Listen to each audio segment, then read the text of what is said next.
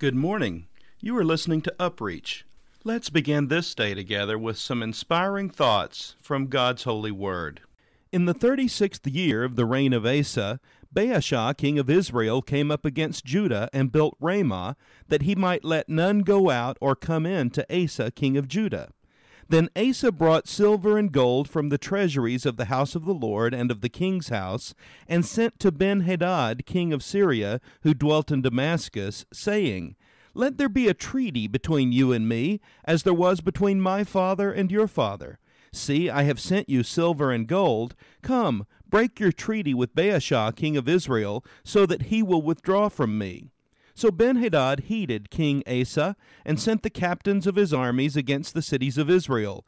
They attacked Ijon, Dan, Abel-Maim, and all the storage cities of Naphtali. Now it happened when Baasha heard it, that he stopped building Ramah and ceased his work.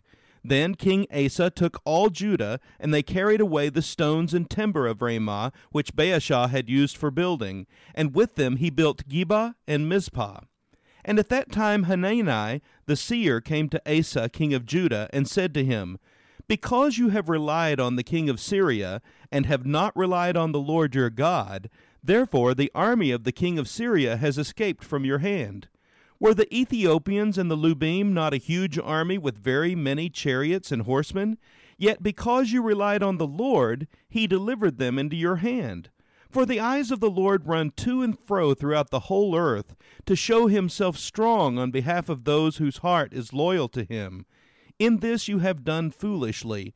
Therefore from now on you shall have wars. 2 Chronicles chapter 16, verses 1 through 9.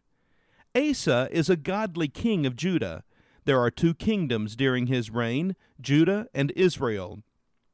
Israel's king is Baasha, who is a wicked king. To the east of Judah is Damascus, whose king is Ben-Hadad.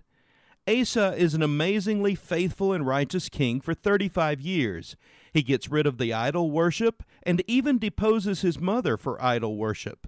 God blesses his rule by allowing peace in the land for 35 years. When Asa comes into power, the nation is lost. There is no godly ruler. There are many wars, and the people have begun to cry out to God for deliverance. God sends them Asa. When Judah is attacked by Zerah the Cushite, who marches against them with a vast army and 300 chariots, Asa calls upon the Lord, and God answers his prayer and delivers them from a larger and stronger army than Judah's.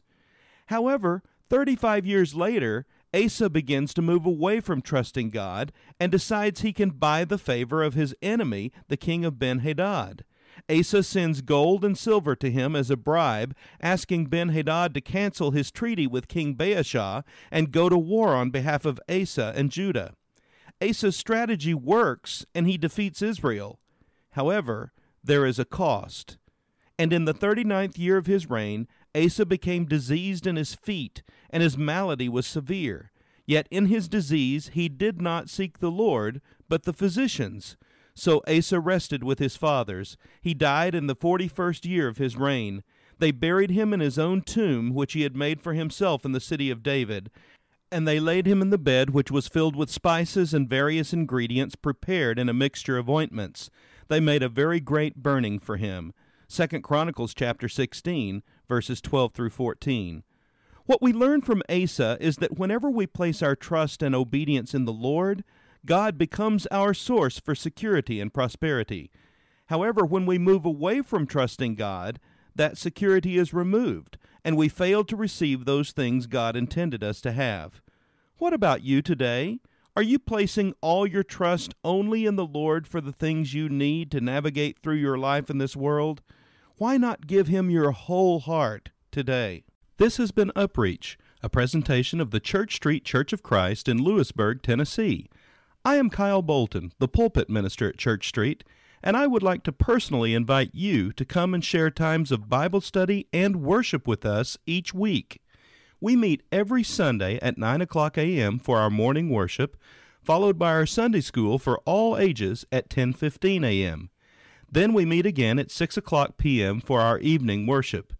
We also have a midweek meeting for devotion and Bible study on Wednesdays at 6:30 p.m. I hope to see you there. Have a blessed day.